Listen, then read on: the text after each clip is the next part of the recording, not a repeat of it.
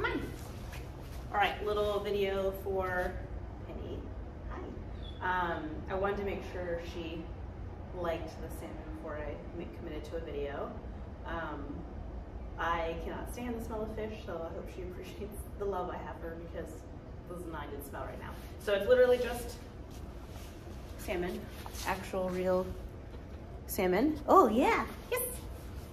So what I've been doing with her, the first part of last week was really her kind of warming up to me. She wasn't very comfortable with working with me. She kind of was just doing her little squeakies and questioning what the heck was going on. So now that she's willing to work with me, I'm really fixating on creating a marker system for her. A marker is going to be a word that marks a moment in time that I like or dislike a behavior that she does. And for her, that's going to announce the arrival of a reward or pressure or like a consequence for something. Shh, good. So what that does is like once we associate the two things, marker equals food or pressure or whatever, essentially it's going to bridge the gap between desired, undesired behavior and delivery of those things, so that there's not any confusion of what happens between those two events. So there's a couple of different markers. We have yes, good, okay, and no. See if we got a bubble in my throat. Those are really going to show her what I'm looking for within each behavior. So the marker, yes, means I like what you did, come take something from me. I'm going to add in a little bit of movement, yes, and have her kind of chase after that reinforcement, just to kind of up its value by tapping into her prey drive. And that's going to be a terminal marker that is always followed with a reinforcer. So I'm going to use that one to build engagement, to shape new behaviors, to build enthusiasm, to get us out of sticky situations, anything like that where I need there to be a little bit of movement and excitement. If I am sick, good, asking her to go into a behavior and I want her to stay in behavior, good, I'm going to say the marker good, and I'm going to pay her in behavior. Right now I'm paying for every time I say good, just to create that association. Eventually I will need to pay for every single thing. But a good marker is going to be, or is going to imply duration. Good, I'm going to pay her behavior so that I can show her that there's value in staying in behavior. If she comes out of behavior, I will say nope, and I will guide her back into behavior. The terminal marker is going to be okay, meaning that the behavior is over. I'm not really doing a lot of payment right now for that. I want that to be much more of a neutral response, meaning you're done doing that, you can go do whatever you want. So for her, relationship building with me and kind of getting her more comfortable in her environment, I'm mostly gravitating towards that yes marker. Penny, yes. So I'm getting her moving towards me, following me around, figuring out how to follow my hand so I can lure her good into different behaviors. Yes. I want to use movement to my advantage. When I ask her to sit still for too long, she gets a little leaky, a little whiny, and that's because she's an anxious dog and she has a lot of pent-up energy, so she expresses her anxiety through movement. So right now, because she doesn't know exactly what I'm expecting of her, yes, I don't really want to ask her to sit still for long periods. I want her, yes, to be a little bit more constructive with that movement. As we progress, I'll start teaching her how to settle and how to self-soothe and relax a little bit, but we're not quite there yet.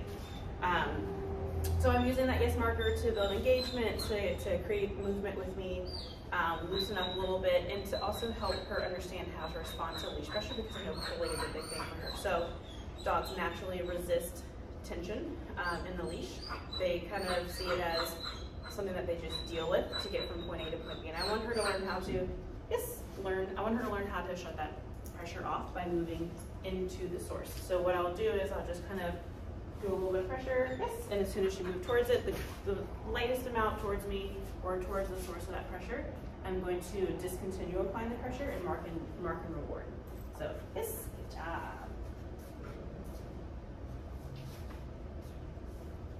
Once she's a little bit more fluent with that, we'll start working on an actual heel. Right now I'm just kind of free shaping it, so when we're walking around, whenever she's kind of, yes, right where I want her to be, I will mark and reward that to kind of show, okay, this is a good spot to be. And then I'll start raising the bar with applying leash pressure to fine tune that position. We're not quite there just yet. Right now it's about building good vibes in this area and showing her what I'm looking for before I actually tell her what I'm not looking for. Yes. You're all crumbly. It's hard to give this to you. Girl. Penny, place. Good.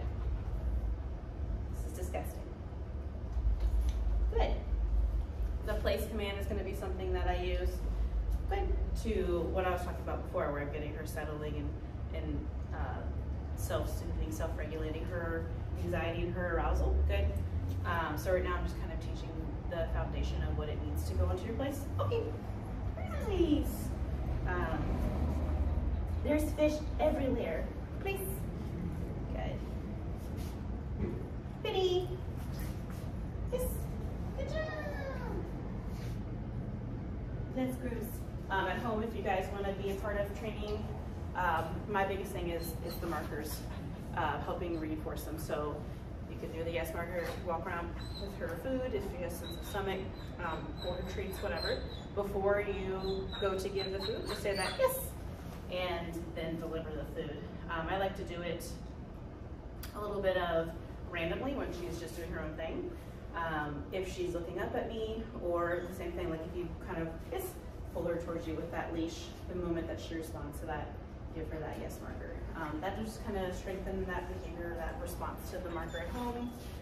So it can be a little bit more reflexive for me. Like right now in the training room, she's pretty responsive to it because there's not a lot of competing motivators.